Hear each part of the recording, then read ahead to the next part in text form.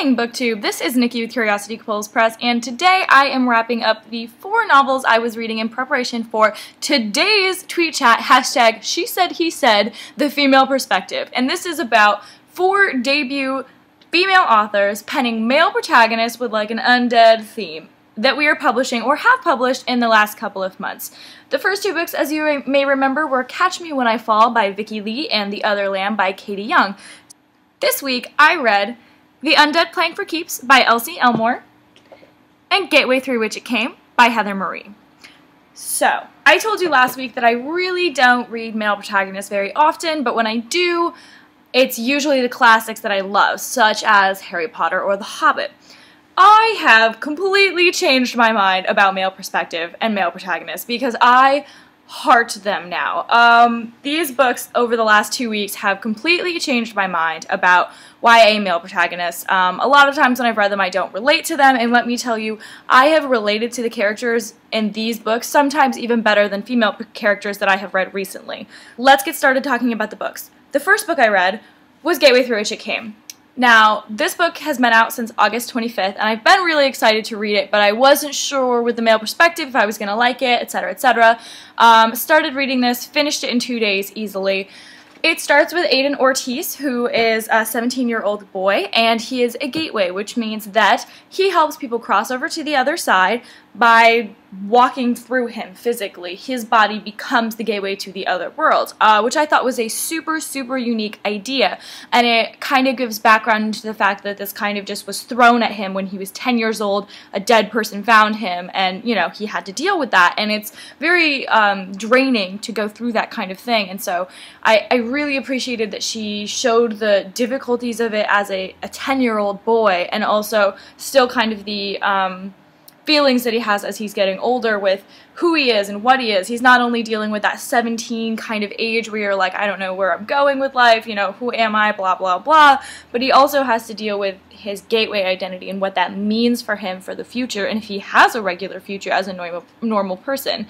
There is a love story. It's so touching to me, and I think that his insecurities with this girl who is his best friend and he has been crushing over for forever really touched my soul, because who hasn't kind of been crushing over a friend and secretly, you know, really wanted to date them and just not been able to tell them because you don't want to break the relationship. I think that's such a common trope, and everyone can relate to it. So I really, really liked that was in there, but it wasn't overdone or, you know, kind of too typical, basically. And the ending, I won't spoil for you, but the ending was great because it was enough of a cliffhanger where I was like, oh yeah, there's a sequel and I need to read it. But it wasn't such a cliffhanger that I was like, well, what the F happened? You know, so I loved it. 2 thumbs up. I'm so excited to ask Heather questions this afternoon about what she was thinking during this process. But I have one more book to talk about. So, the next book is The Undead Playing for Keeps by Elsie Elmore, and I read this one on my Kindle, and I have to say, quick note, I do think that when you're in a time crunch to finish reading books, I got really busy and I had to read this book like really quickly, and like I read it in a day and a half, and I feel like when I'm reading a paperback and I'm in a time crunch, I read faster because I'm like, oh man, I still have this much to go, whereas on my Kindle I was kind of like, oh, okay, like 20%'s good, right? It's all be done soon. But I sped through this, and I think I probably would have read it just about as fast even if I didn't have to, because it was so interesting. The whole bringing people back to life is not a new concept whatsoever, but the way Elsie does this is great. Basically, you have 2 POVs. You have Leela and you have Eric, and it starts out with Eric. No, it starts out with Leela, just kidding. And Leela is this kind of shy, demure, almost goody two-shoes kind of person. She gets good grades, she wants her parents to be happy with her, and her parents run a mortuary and a funeral home. So, there's that.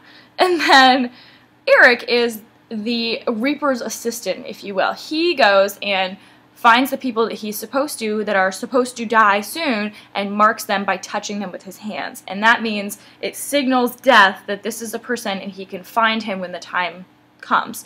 So he can't touch anyone with his hands, he has to wear gloves. He comes to town because all of a sudden people that are dead don't stay dead. And you find out that Leela actually has a lot more to do with this than you would think, and she is terrified, of course, but it's partly her dealing with these things that are happening and people that are dead in her family's funeral home coming back to life, but it's also her kind of coming out of her bubble and standing up for herself. And I really liked that there were two separate journeys. The paranormal situation that is a story in itself, but then Elsie really talks about the character's growth for Leela and her kind of dealing with herself and finding her voice, and, you know, still being her, but becoming a stronger version of her. So I really liked how Elsie developed her characters with so many different facets to them, again, that I could really relate to. High school is kind of rough all the way around for people, and you're just at that age, and I think that she really, really captured everything that you go through in that time and those insecurities and self-identity kind of moments, while interweaving this really great undead theme into it. So another big thumbs up for me. I am super pumped, guys, because we are about 2 hours out from the tweet chat. I really hope you'll all join. It's hashtag she said he said, and we're going to be there with all 4 ladies, and I have a little surprise. Besides some fabulous prizes, we are going to have several other authors from CQ that are females penning males, just not with an undead theme, that are going to be there participating, and you are, of course, welcome to ask them questions as well. They are going to be talking with the authors about their experiences and kind of just sharing the perspective overall. So I really hope you're going to come. It's going to be a blast, and there's going to be, like I said, some pretty badass prizes, so please participate.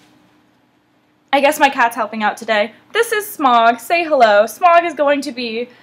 He almost bit me. Smog is going to be at the tweet chat with us today, so you should be as well. Hashtag she said he said, and I'll see you there.